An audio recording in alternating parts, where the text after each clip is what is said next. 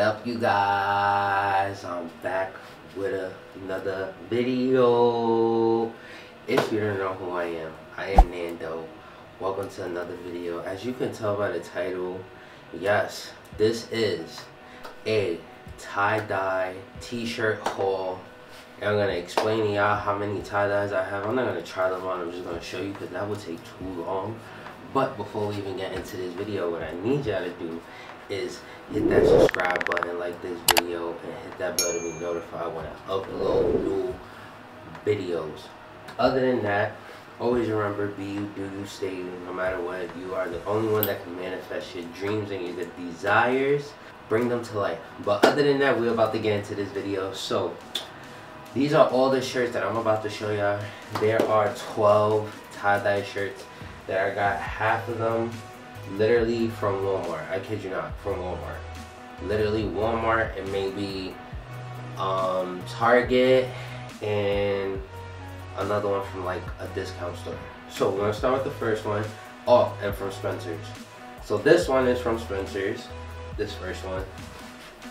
This Bob Marley one is from Spencer's. I like the way how it looked, so I got it. So this was my first one. This was like my first ever like tie-dye shirt, me starting out. So this was it.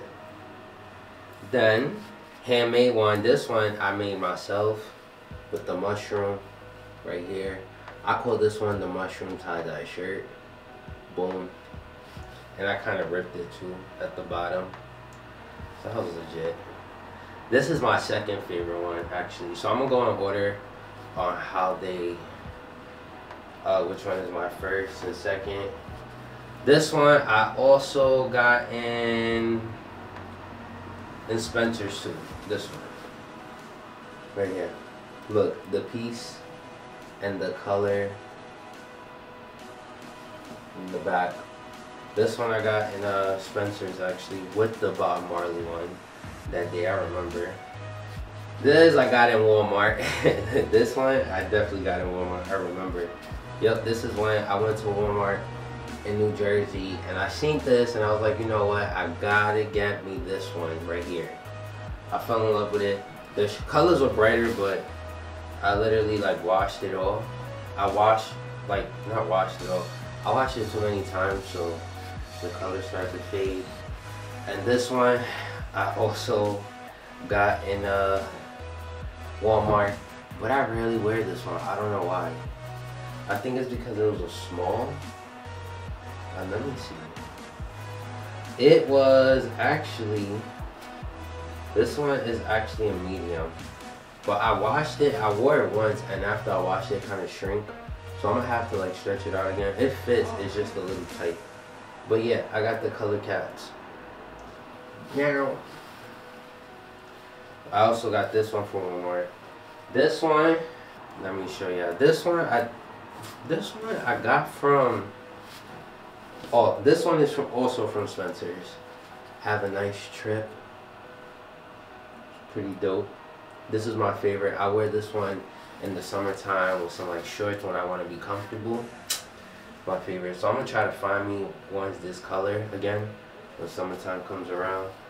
This one I got in Forever 21 right here.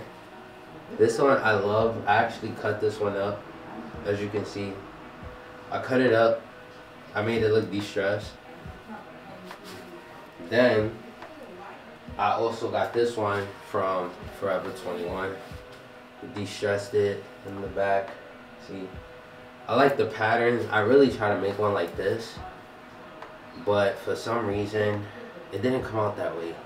So I was like, you know what, I'm gonna look into more tie-dyes and designs, so hopefully I could get them. This one I literally got from like a thrift store. Like, it was not like a thrift store, it was like a discount store, and they had like tie-dyes, and I fell in love with this one. So I was like, I gotta get this one. I wore this one for 4th of July actually, because it has like the 4th of July colors. But yeah, it made me look like a popsicle that day.